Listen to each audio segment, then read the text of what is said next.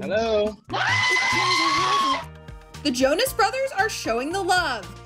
They all surprised fans who were on Zoom calls amid the coronavirus pandemic to promote the premiere of their Amazon documentary, Happiness Continues, a Jonas Brothers concert film. This is the biggest Zoom party I think I've ever seen. Happiness Continues follows the brothers as they hit the road to perform around the world, giving fans a peek into what goes on backstage and how they balance tour life and their personal lives with each other and their families.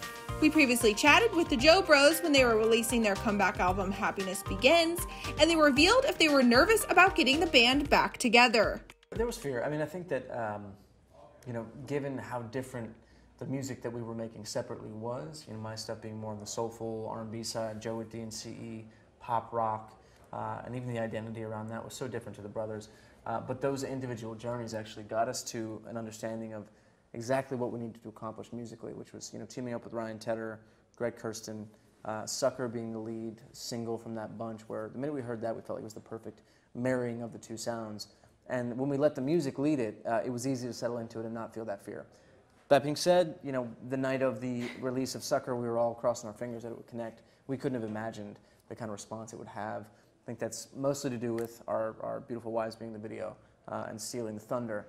But we're happy that it had some connection,